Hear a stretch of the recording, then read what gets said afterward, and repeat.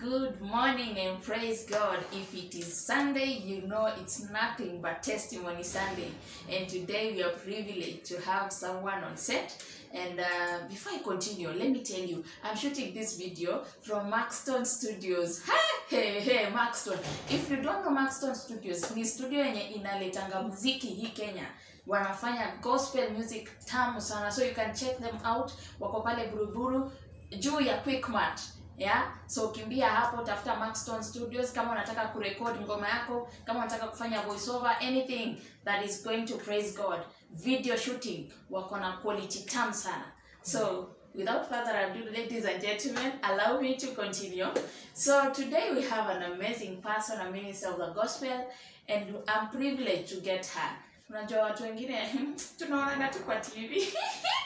But today is today. So hata sitaki kuambia ni nani. I'll let her to introduce herself. Hello mama. Hello dear. Praise God. Amen. Ambia watu wewe ni nani? Yes, hi viewers. Majina naitwa Domax na nimeokoka. Yesu ni Bwana. Amina. Nimefurahia sana kukutana na dada Mary. Nimefurahia sana. Asante. Yes. Hata mimi nimefurahi kukupata. So mom is a minister of the gospel.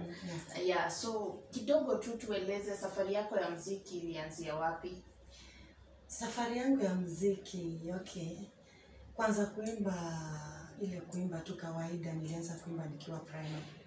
Nilianza kuimba nikiwa class 5. Hiyo ilikuwa wakati wa Moi. So nilikuwa naimbia Moi. Tunaenda na group ya other students. Tunaenda kwa maybe kwa sherehe. Wakati wa Moi kulikuwa ngalizo mikutano, harambee mingi, so watoto walikuwa wanaitwa. So mimi ni yule mmoja nilikuwa naongoza. Tawala Kenya, tawala Kenya, tawala. So that time ndio kumbe I can sing. But sasa si kujua mwito wangu aswa. So nikakuwa naimba hizo nyimbo, naimba gospel. But mimi ni msichana ule niligrow ya church. Mamangu alinionyesha njia ya kanisa. So kanisani nilikuwa pia naimba. Nilikuwa kanisa ya AC, tulikuwa tunacheza tambri. Maybe ukizipata. Nilikuwa mmoja wao, nilikuwa pale tunaenda kushindana. So nikagrow mpaka wakati nilikuja Nairobi. That is the year 1993 December. Ndio nilikuja Nairobi. So 1994 nikajoin choir. Kwa kanisa gani? Kwa kanisa moja iko hapa Buruburu inaitwa IFC. IFC kwa hapa Buruburu. So hapo ndio nilipata kina Mama Mary. Mama Mary Atieno ndiye alikuwa mwalimu wa hiyo choir. So wakati join hapo ndio nilianza uimbaji. Bado si kuanza recording. But nianza kugrow sasa, nikaanza kujua ukweli uimbaji ni nini. Maana nilikuwa naimba kwa dini huko, nilikuwa naimba kwa shule. Sasa sikuwa najua. Sikuwa na ule mwelekeo mzuri wa uimbaji. So when I joined IFC choir ikiongozwa na Mama Mary Atieno, that's the time nilianza kujua so uimbaji uko hivi. So uimbaji mtu anafaa kuimba hivi. So hivyo ndio nilianza uimbaji wangu. Yes. So tukiongea hapo story ya kuimba kidogo, ulikuwa like backup kwa hiyo tunakumbuka hiyo wakati mama alikuwa ameanza kutoa compact set. Mama alikuwa ameshajulikana. Ndio mama ni wa 70s. Yeah. Because mimi nakumbuka nikizaliwa Western, baba yangu alikuwa anaweka hizo compact set. Ndio alikuwa anaingiza ka. Nakumbuka. The good old days. So ulikuwa bado kwa backup yake ama uliifanya naye kitu hiyo time? Hakuna kitu nilifanya na mama. Hata sikujua siku moja tutakuja kwa karibu. Mimi nilikuwa tu kwa kwaya. Nikikaa huku nilikuwa kwa kasoprano. So mimi kwa nikae, niambiwe sauti naimba, niimbe, tumalize kwaya, mimi niende zangu. Yeah, so hakuna kitu tulifanya na mama. Hata sikutembea naye, hata kwa rafiki yangu. But alikuwa mwalimu wangu. Yes. So kwanza yako sasa kuingia kwa real gospel music ile wachana ushaingia. So ile real recording. Ile sasa mimi Mungu amenipa nyimbo nafaa kwanza kurecord. Okay, mimi nyimbo niliweza kupata hiyo wakati nijoin kwa hizo ma 90s hizo. Nikakuwa napata wimbo inapotea, naandika kwa kitabu kwa sababu ya mapito na kuhangaika kwingi sija settle. Kitabu inapotea. So nyimbo zangu zikaenda zote.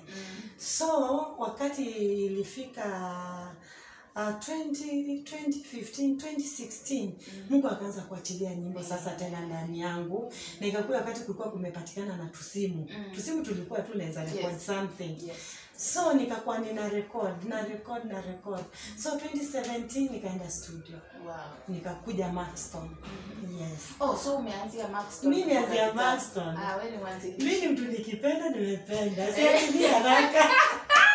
Sisi wa kurukaruka, sisi nianze uimbaji wangu, nimekuwa na Maxton. Wow. Maana pia wao wamekuwa msaada kwangu. Yes. Yes. So, hii ni 2017 umeanza recording yako. Hizi nyimbo unasema zinakuja kwa ndoto ama unafikiria tu then unaandika?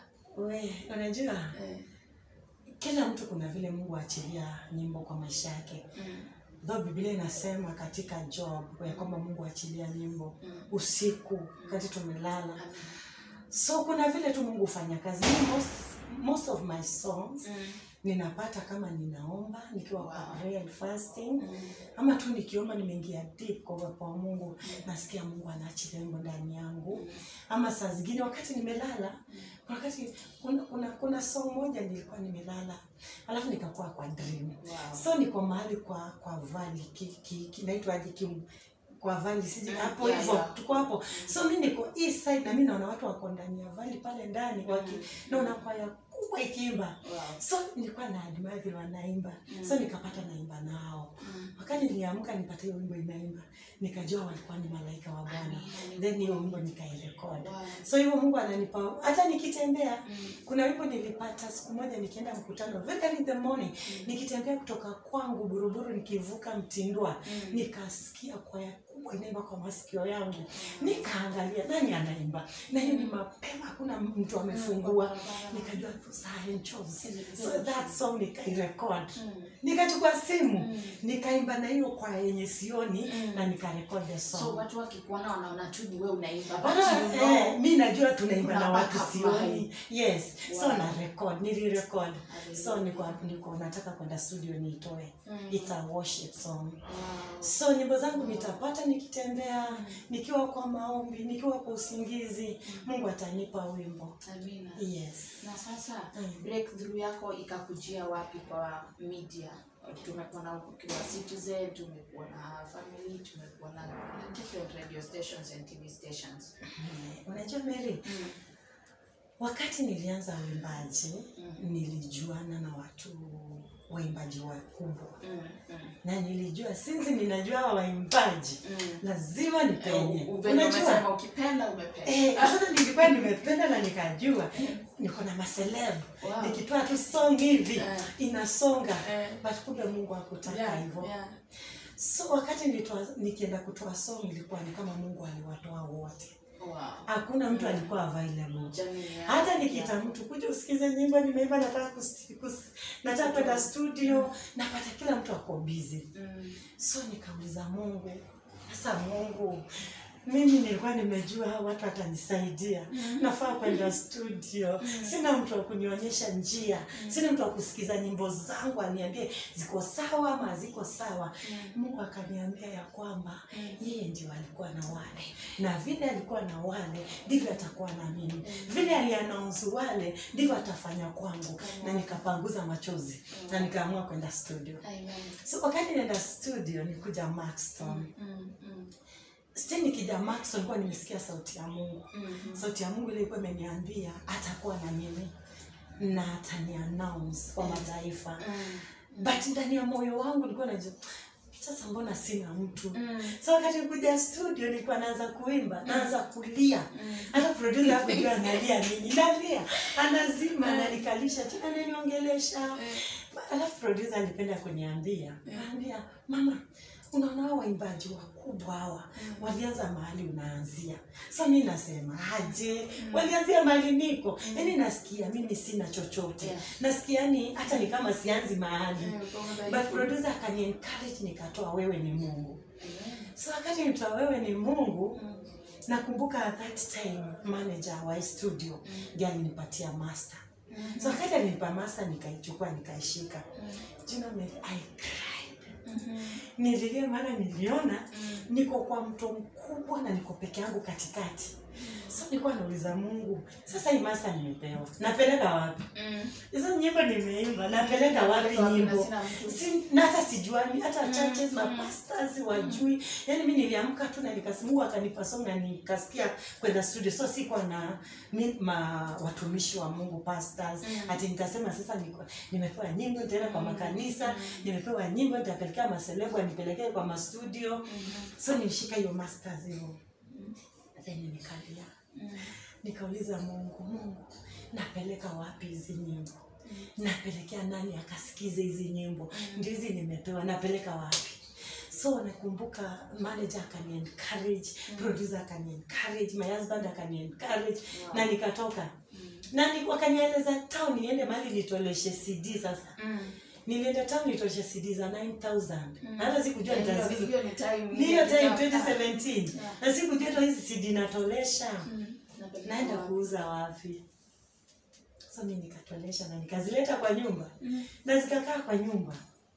Nilitolesha siku ya Wednesday. So wacha nikurudishe nyuma. Yes. I have a bishop, my friend. Nilikuwa napenda kwenda kwa meeting zake. So that day, that man of God anaitwa Bishop Kimwele. Alikuwa anafunza about dreams. Yes. So akasema if you are here na umekuwa ukidream ndoto moja zaidi ya mara 5, inua mkono. So nikakuwa mimi nikuangana dream moja. Anytime najiona kwa altar, naona mama anatokea kwa mlango, anakuja ananinyang'anya microphone. Anytime niko kwa altar, naona mama anakuja ananinyang'anya microphone. So that dream ilikuwa inajirepeat. So when that man of God alisema mtu wako hapa na ameota hiyo ndoto more than 5 times ainue mkono, I was the first one. Akasema yes my daughter. So nikaeleza. So na alijua mimi ni mwimbaji. So nikamwambia na that week nilikuwa nikitoka town. Unaona hapa wakulima na nyimbo zangu ziko kwa simu. Hapo wakulima nikichat mwizi alitokea from nowhere akachukua simu yangu. Na ujue nyimbo ziko kwa simu. Alafu mimi ni yule yenyewe sitadanganya, naweza pata song nisipoirecord ama nisipoiandika mahali sitakumbuka. So nilikuwa sure simu my songs ziko safe kwa simu. Nakwambia vile mwizi alishika simu hivi. Na mimi nikaishika. Nikamwambia Mungu, my songs. Sikuwa na nini Mungu nyimbo zangu. Ndio tunyang'ana na mwizi kwa dirisha ya double. Nilikata huko na vioo but sikuachilia simu. So that man of God nikamweleza akaniambia that time sikuwa nimepata jina Domat. Nilikuwa naitwa Dorcas. Sasa akaniambia my daughter Dorcas, hiyo inamaanisha hata hutawaimba. Tusipokuombea kuna demon, kuna shetani nataka tukuweka huduma. Nataka kutoka chini usiweze kuhudumu. But we pray for you. So that Sunday after amemaliza waliniombea. Aliita elders wakaniekelea mikono na hiyo ndio wakati huduma yangu ilizaliwa vizuri sasa. So wakati nilikuwa nimefika wapi?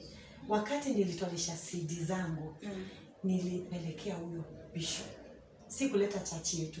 Though nilicommunicate na my bishop nikamwambia nimetoa songs, nataka uniombee. But nikajua mwenye alitambua hii kitu, wacha nimpeleke hizi CD aziombe. So nilienda huko asubuhi akaniombea, akanispikia, nikarudi church yetu. Sasa nikarudi nazo, nimebeba tu hata huko sikuuza. Nikarudi nazo nikaletea my bishop. Bishop wangu, I remember that Sunday. Nilimba, wewe ni Mungu. Na the way kanisa letu lilinipokea, ifanye wewe ni Mungu sikuimaliza. Nilianguka chini, I started crying. Yaani kama ni wewe ni mgeni hapo sasa. Nilikaa mgeni. I cried. Nikalia. Watu wakaleta pesa kwa madhabahu, watu wakanibariki. So naangalia pesa, najiangalia, nasikiza wimbo wangu, nasema this is God. Yaani ushaona Mungu. Yaani ushaona Mungu mwenyewe amekushika mkono. Mine was like that. Wow. So kutoka hapo sasa nikakuwa sina pesa nzuri ya video. Oh, hizo zilikuwa ngapi? Hiyo ni audio tu. Sasa hiyo ni audio nimetoa. Hiyo ni audio. Wow. Video. Tuingie hapo kwa video. Mary, video sikuwa na do. Sikuwa na do kabisa juu video nazo ni expensive. Ukitaka video nzuri lazima ugaramike. Na sikuwa na hizo pesa. So mimi nikatoa nyimbo zangu nikakaa. So mgeni akikuja namwekea song zangu na kwa laptop na ingiza kasini na mgeni wageni wanasikia mgeni nimetoa nyimbo. So I was excited nikiwekea watu nyimbo zangu. Sasa nilikuwa naona yani nimefanyia Mungu kitu kwa maisha yangu yenye hata sikutarajia. Sasa nimetoa nyimbo niko na CD, yani nikikaa nikiangalia CD imechorwa mimi ninaimba. Yani Mungu amenipa nyimbo. So nikapata mgeni mmoja akanitembelea. Mama, ni vizuri kukaribisha wageni. Mnikaribisha wageni kwa nyumba yako. Maana unakaribisha encho bila kujua. Sasa mgeni mmoja akakuja, nikamwambia mama, nimetoa nyimbo. Akafurahi, hebu niwekee. Nikamwekea audio. Sasa ikaanza wewe ni Mungu. So wakati song ilikuwa inaimba akaniuliza, mbona hujatoa video? So mimi nikaopen up. Nikamwambia mama, mimi sina pesa ya video. Video is very expensive. Akaniuliza kwani ni how much? Nikamwambia. Akaniambia nasimamia hii video. Come on. Hivyo ndivyo video ya kwanza ilisimamiwa na mgeni, alitembea kwa nyumba yangu. Akaniambia naenda nikifika na kuwekea hiyo pesa kwa M-Pesa. Endo utoe video. So akaniwekea pesa na in fact akaniwekea extra. Maana ilipa video na nikapata ya nguo hapo na nikapata ya kuweka gari mafuta na maana sikujua hata nitatolea wapi. But wakati sasa nilianza kupanga ndio tukaongea na director nikaenda kutolea saidi za koma huko. So mimi nikatoa wewe ni Mungu. Mimi najua nani? Najua Mungu. Mungu mwenye aliniambia atani announce. Sasa kila kitu nikifanya naambia Mungu, wewe ndio ulisema. Na neno lako nikamwambia Mungu haudanganyi. Na ukinena umenena. Nikatoa wimbo idea. Ikawekwa YouTube. Sasa imewekwa YouTube, mimi najua nani? In fact sikuwa na YouTube channel yangu, iliwekwa kwa Maxstone. Okay. Song yangu ilikuwa tu kwa Maxstone. So sikuelewa mambo na YouTube, sikuelewa kumbe nafaa kufungua channel YouTube yangu. Sikuelewa, mimi niliona ikikaa Maxstone ndio iko sawa sasa. So mimi nikiwa hapo, nikaeka. So I remember my friend alinipigia akaniambia mama, tuko hospitali mume wangu amepata accident. Naomba ukuje tu tuombe pamoja. Unajua nimekimbia nimeenda hospitali. So kufika wakati unaona mume wake daktari wakishughulika, I received a call. So bishop wife ananiambia sasa nilikuwa nimeanza kujiita Domax sasa. Sasa nilijipea hiyo jina, ni jina nilichukua yangu na mume wangu, nikaeka pamoja ikakuwa jina moja. So nimeanza kujiita Domax. Sasa nyimbo zangu zote ni Domax. So bishop wife ananipigia ananiambia, Domax, mimi nimekaa tu kwa nyumba unanibariki. Mwambie wewe asante mama. Umeingia YouTube kwa wimbo wangu. Hadi siko YouTube, iko kwa TV. Sasa hivyo ndio nyimbo zangu. Sasa hiyo wewe mwenyewe hujaiona. Sasa sikuamini. By the way, mimi naelewa mwimbaji hata wakati unang'ang'ana wimbo wako ingie kwa TV. Yeah. So mimi nasema, unajua kuna saa zingine tunasema tunadanganyana, tunasema ni Mungu na kumbe si Mungu. Unasema mimi sijuani na watu wa TV, kumbe unajuana nao. Mimi naongea nikiogopa Mungu. Wimbo wangu ulikuwa kwa YouTube na hivyo ndio uliingia kwa TV. Wow. Excuse me. Sikujua mtu yeyote. Akaniambia niko hapa unanibariki. Akaniambia mama umeingia YouTube. Akaniambia hapana uko kwa TV. That time Shine TV ilikuwa imeshika. Kwa Shine TV. Unajua hata sikuamini. Niliona mama ni kama elewi TV na YouTube. Sasa manake mimi nilikuwa nimesikia ndio uingie kwa TV. Mpaka ujuane na mtu, akushike mkono. Wengine ulipe, wengine muandikishane chini. So akiniambia nimekuwa kwa TV nilikuwa naona mama ile YouTube na TV. Hiyo nikalenga. So kesho yake nilikuwa kwa nyumba, another friend of mine ananipigia. Anambia hi mom. Anambia hi. Anambia tuko hapa unatubariki. Nikamza na wabariki wapi? Hata si uko kwa TV. You know, I was so happy. Sasa nikaamini. Yaani kumbe Mungu chenye ulinena. Umeanza kutenda. Amen. Hivyo ndio sasa Mungu alianza kupeleka nyimbo zangu kwa media houses. Amen. Yes. Bila kukuwa na Godfather. Bila kukuwa na mtu wa kushika mkono. Na prophecies zikakuja about my ministry. Mungu akanania watu about me. Watu wakanipigia. Watu wanaambia, oh man of God, Mungu anasema hivi. Zinakuja zinatimia. Oh man of God, Mungu anasema hivi. Zinakuja zinatimia. So mimi ministry ya uimbaji nikianza si kwanza ati nataka nipe celeb. Naimba nikwe. Nilitaka kuhudumia nafsi. Yaani nilitaka souls. Yes. Nilitaka niimbe songs zangu zifikie watu. Hata waleo nikitoa wimbo naambia na Mungu, unajua wimbo utafikia souls ngapi? Ukitaka wakuwe 2, wakuwe 3, watafikiwa. So hiyo ndio inakwanga kwa akili yangu about souls. Wow. Yes. Wow. Yes. So tukimalizia mami. Yes. Hebu angalia tu hii kamera. Uadvise ule new minister mwenye ndiye ameanza na anataka kuhit like kesho nimemaliza. Kesho kutwa niko TV. Mimi iko kwa hiyo iko. Yeah. Kila mtu anataka. Kila mtu anataka. Yeah. Mimi mwimbaji unaanza ninakuelewa. Na ninajua unataka ukue jina kubwa. Ninajua unataka ukue celeb. Lakini unajua unaweza toa wimbo moja tu na Mungu akuannounce. Kama wimbo tu kamoja. Kamoja mtu anakutafuta, hakuna ingine ni kamoja. But unajulikana mataifa. Unaweza toa hata nyimbo 50. Kuna watu nimesikia testimony zao, nyimbo 50, nyimbo 100. Hata yani nako na nyimbo nzuri, si ati nyimbo ni mbaya. Lakini unapata bado ako tu pale. Yes. Mimi nataka kukutia moyo muimbaji ambao unanitazama ya kwamba endelea kutazamia Mungu. Endelea kutegemea Mungu. Mungu yeye ndiye anainua. Mungu ndio anaheshimisha. Mungu ndio ana-announce. Ukimbizane na watu wa ku-announce haitawezekana.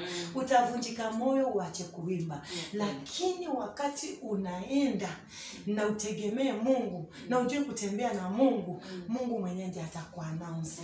Ile kitu ningekuambia mwimbaji mwenzangu ama mtazamaji mwenzangu, Psalms 91 aketie mahali pasiri. Mahali ningetaka kukuambia ukae ni mahali pasiri. Maana mahali pasiri ni hapa kwa magoti. Panazaliwa vitu kubwa. Mahali pasiri panazaliwa kujulikana. Mahali pasiri panazaliwa uncommon favor. Unatoa wimbo na Mungu mwenyewe anaipeleka. Ndio Mungu anatumia watu. Napenda kuambia watu, mikono ya Mungu ni watu. Mungu mwenyewe ndiye atafanya. Wewe wacha kukimbizana kupushi watu. Enda kwa mwenye nyimbo. Mwenye nyimbo ni Mungu. Mwambie Mungu nyimbo ndio hizi. Zipeleke kwa wenye unataka zifikie. Na hutavunjika moyo. Kwa hivyo Psalms 91 ndio nakuacha nayo. Enda usome. Amen. Psalms 91. Yes. Mimi sitaongeza kitu kingine. Amen. Niko kwa magoti. Until next Sunday, watu wetu barikiwa sana and bye bye. Bye. God bless you. Amen.